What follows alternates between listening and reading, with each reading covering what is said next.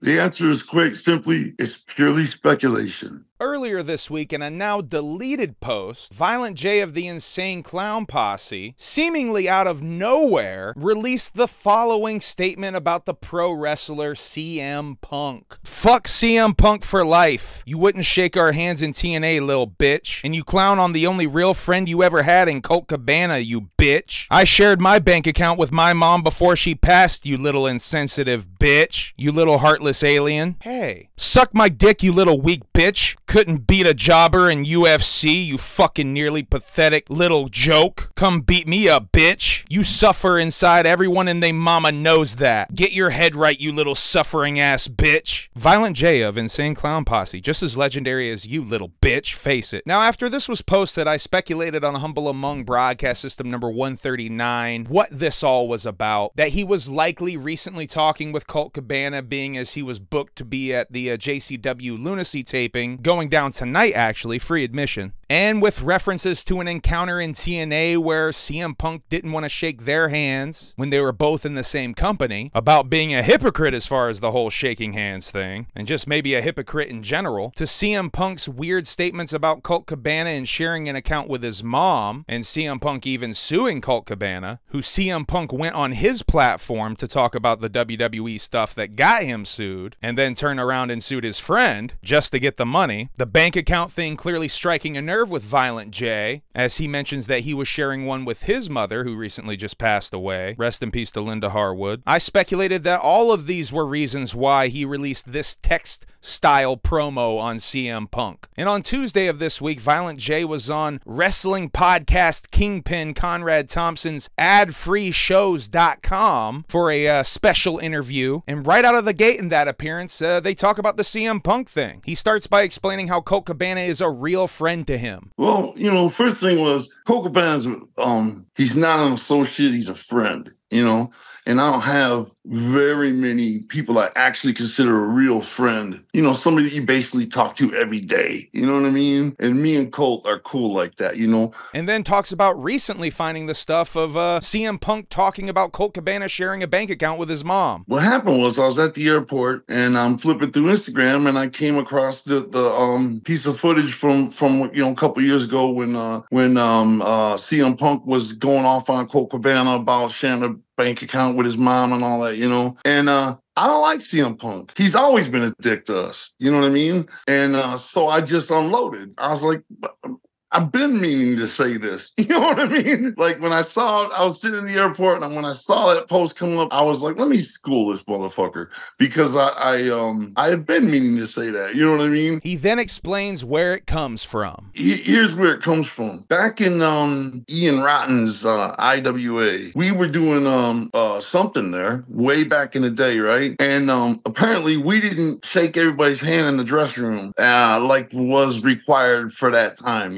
you come in there, you pretty much shake everybody's hand, We didn't know this, We just did not know that was, at the time, we did not know that was part of a customary thing for respect and all this, so we just did not know that. So anyway, apparently, according to Colt, he didn't like us after that, CM Punk. So when we got to TNA, we went to shake his hand and he wouldn't shake our hand, And I was like, well, that's the first time somebody just refused to shake our hand, you know what I mean? Yeah. In wrestling, over something like that, like they, I don't know. So that's where it comes from, or at least where it all started. Handshaking heat. Always handshaking heat with this CM Punk. So then when Colt fell out with him and everything, I thought about that statement about who would share a bank account with their mom, you know what I'm saying? And I just thought, well, not everybody's mom is like, obviously like CM Punk's mom, where that would be a problem, you know what I'm saying? Like, I shared a bank account with my mom before she passed, you know what I'm saying? Like, he then goes on to start to explain how he just doesn't understand CM Punk as a person. I don't understand him. I don't understand his anger, his bitterness, and I don't understand his attacks on Colt and his blatant disregard for us, disrespect for us. I just was like, fuck him, fuck this dude, you know what I mean? He seems a little bit embarrassed about this post, or at least the way it blew up. And I unloaded because, I got a mouth, and when something's on my mind, I unload. But the funny thing is, he doesn't live in in my mind like that. You know what I'm saying? It's not like a grudge where I'm after him or some shit like that. You know what I mean? I just saw that and I was like, man, fuck this guy. You know what I mean? And that's it. That's really it. There's no anger. There's no real anger to it. You know what I mean? But no, I don't like him. I think he suffers inside. You know, I think he's just watching him, observing everything as a fan. I think he's got problems, man. You know what I'm saying? And I think it's probably a lot more going on in his head than I'll ever understand. But goes on to say that he respects CM Punk's wrestling and is a fan of his work, but as a man, no, of course I respect his wrestling. Of course I respect everything he's done and his ability. There's, you know, as a fan, I mean, I'm a CM Punk fan, you know, for his work and all that. It's just him as a man, so hard to relate for me. And when he dissed a personal friend of mine so hard on top of his already blatant disrespect of me and Shaggy, you know, that I was like, fuck him, you know what I mean? Like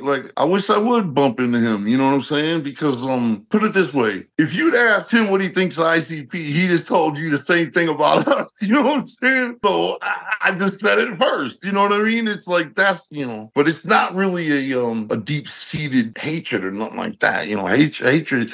It's just like, I don't know you, dude. You dissing my boy, you dissed us, fuck you. That's really all it amounts to, you know what I mean? Conrad interjects that it comes from a place of defending your friend. It came from a place of defending your friend. I get that. I mean, that makes you a good friend more than anything else. Yeah, and I do love Colt, you know what I mean? I really do. He's my boy, you know? And Jay talks about his son JJ's reaction to his post. You know, my son was like, damn, Dad, why don't you just send that message to him instead of putting it out like that, you know? And I said, because I want people to know that I don't like him, number one. Number two, I don't know, man, I just lost my mind, you know what I mean? The whole thing about his, you know, dissing Cole for sharing a bank account with his mom, it just seems so unhuman to me. So, like, first of all, how the fuck is that any of your business or concern? You know what I mean? Yeah. I mean, I get it, they owed money or whatever, but the fact that Cole Cabana shares a bank account with his mom has nothing to do with nothing, you know what I mean? And I stand by that. Like, I stand by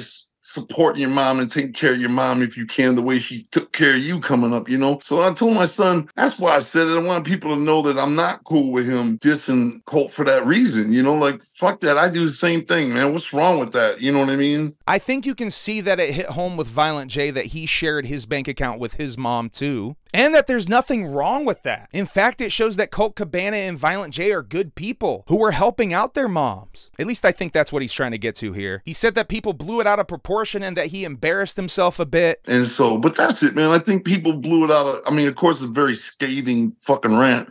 But that's just the way I talk, you know what I mean, when I'm mad like that. But it's definitely looked at like, it kind of embarrassed myself a little bit in the sense that it looks like I'm just over here fuming about him and wanting to kill him. But if you follow my Instagram and you see the type of shit I post, that's just pretty much the way I do. If something's on my mind, I just jump on it and then forget about it, you know what I mean? So it's not as big as it appears, my dislike for him. And I enjoy watching him wrestle, you know, as a fan. Conrad interjects again to say that maybe it's Phil Brooks he has an issue with. And Jay says that he has an issue with himself. You like CM Punk. Maybe it's Phil Brooks that you have an issue with. Yeah, I think he has an issue with himself sometimes, you know. He just seems so unhappy and upset with everybody and everything, you know. It's like a negative, it's so hard to relate to him. The whole reason he got mad about the car glass and everything. It's just so hard to relate to his arguments, you know what I mean? And I just, you know, went off on him.